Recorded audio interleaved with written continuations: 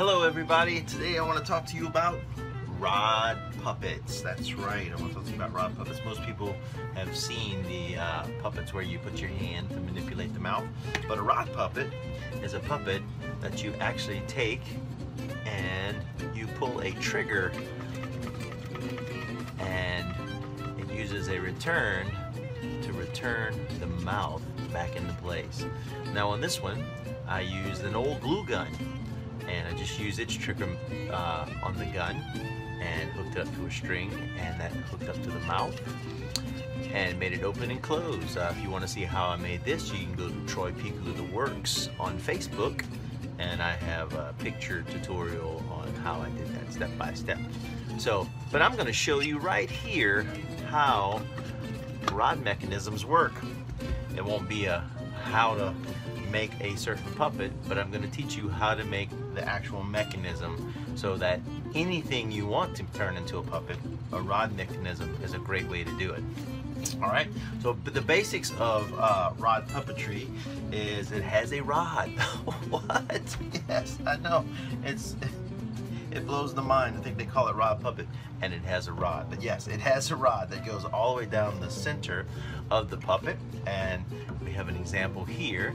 I use a piece of PVC pipe so that you can see that what it is. But you could use dowel rod. You could use anything you want, anything you get comfortable with to make your rod puppet. So it has a rod that goes down the center of the puppet, and at the top of that rod, you will need to connect the upper jaw of the puppet. All right, the top jaw of the puppet, you will have to have connected to the rod, just like we have here.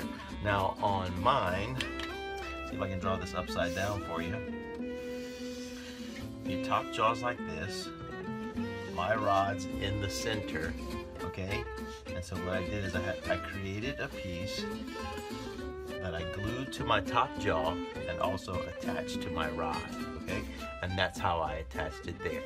So now my top jaw, if you look here, is free floating here. This is the attachment part, this is this, right? And then this is where my top jaw would be, except that would actually be on top of it, glued, like so.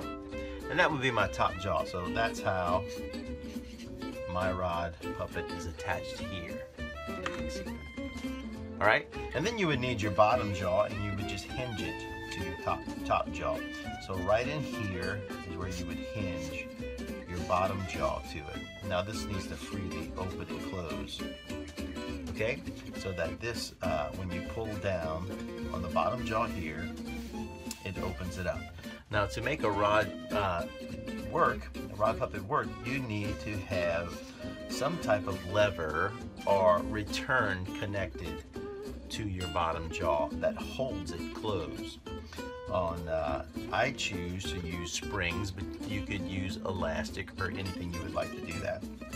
And when you pull on your string down here on the trigger, it extends whatever you use for a return and puts it in a pressure situation, a bind, and then when you let go, it goes back to neutral, which would then flip your bottom jaw back in place. And I will show you that right here on this example. As you can see here, I have a spring connected to my bottom jaw, which is hinged to my top jaw. Now I 3D printed these, but any way you make a puppet jaw work will work if you use gaffer's tape or if you use some duct tape or anything like that. However you hinge your jaw will work fine. It's the same concept. So when you pull your bottom jaw down, your spring gets tension, or your elastic gets tension. All right, and you can hold it open until you let your trigger go, and it will snap it back into place. That's called a return, because it returns it back to its neutral position. So the whole thing about rod puppetry is you want something to be able to pull it open and return it back to its neutral position. All right, this would allow you to make anything into a puppet. Now what you simply do is hook some type of cable mechanism, like right here I've printed a little eye on the bottom, but you could easily use a eye screw or something like that to put on the bottom, a little nail, a bolt. You can even just poke a hole, 2 holes, and tie a knot. however you choose to do it, and whatever materials you use to make your jaw plates out of, you can put whatever you want in there. And so you just simply tie a string, pull it down to a trigger, and set it off. Pull, opens, returns, closes. All right, so that really is the basics on how to build a working rod puppet. Now with that mechanism and the simple basics there, you could do all sorts of things. On this rod puppet that I did, once again 3D printed parts, just experimenting. I use the same concept that we've been talking about. A pull, it's got a return, it's got the spring right there in place, and when I pull the trigger, which is just a simple little 3D printed, anything can be a trigger that your finger can fit into. Mine would just fit in there like that. As I pull it, it opens and closes the mouth, just like that. Now this one actually happens to have blinking eyes on it, like this. And it's the exact same concept. It has a pull, it pulls it, and then it has elastic that triggers them back to their neutral position. I'll show you more about that in the future if anybody's interested. Another puppet that I can show you is this guy right here. He's carved foam. He has foam teeth. The mouth plates are actually vacuum formed mouth plates, but same thing, rod puppet, trigger mechanism.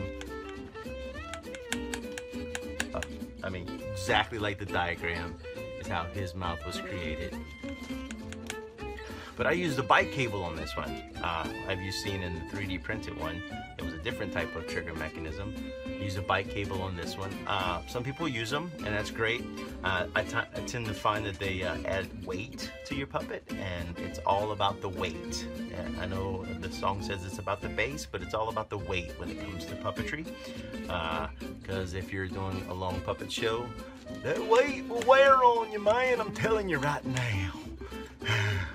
All right, so this one also has a side-to-side eye mechanism that I can explore in the future if you're interested in learning that. And this one also had an LED light in its helmet. If I can plug this battery in, bear with me. There you go. That would light up the inside of its helmet right there. I also have this is an older puppet that I did. It's a cat, and it was probably the simplest pull of them all, and that's exactly what it is. It's just a string. It's just a string and a loop, and that's how he makes my mouth move by using a string and a loop. Right? So right here, as you can see, I just use the old keychain right there, hooked to a string that runs up, and the same concept to attach to the bottom jaw. And when I pull it, it has a return. It returns my mouth back into place. Yeah! So that's scaredy. Here's another simple mechanism. This is actually the foam version of the hard plastic version I showed you at the beginning. And he has a simple pull. This was actually a trigger. This was a lid from a ink cartridge for my inkjet printer, right? And it was the top that protected it. And so I pulled it off. I said, man, that looks like a cool trigger, and it works great.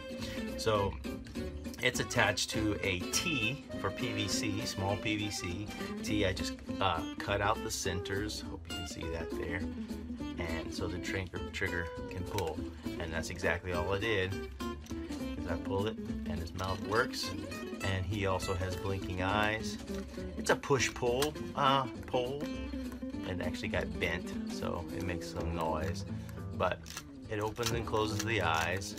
Now this one has no string or no return, so it's just freely. I can put it in position, pull it out of position like so. All right, and when I do that, it closes and blinks the eyes, okay? And I can open and close, open them all the way, close them all the way. Now I could easily set it to a neutral position, and then I could have put a spring at the bottom and the top, and when I pulled and let go, the return would bring it back to center, or pull down, a return would bring it back to center. So this concept that I showed you today about pulls and returns, you can actually use to do all kinds of things, and really that's how I make most of the mechanics that I use in my puppetry. As you can see on the inside, it's just pulls and returns.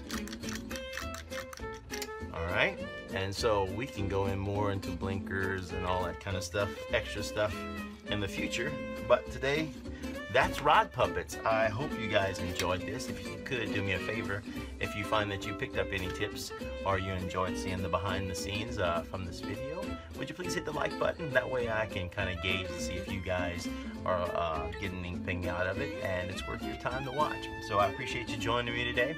Hopefully we can come up with some more tutorials in the future. Thanks for joining me. Bye.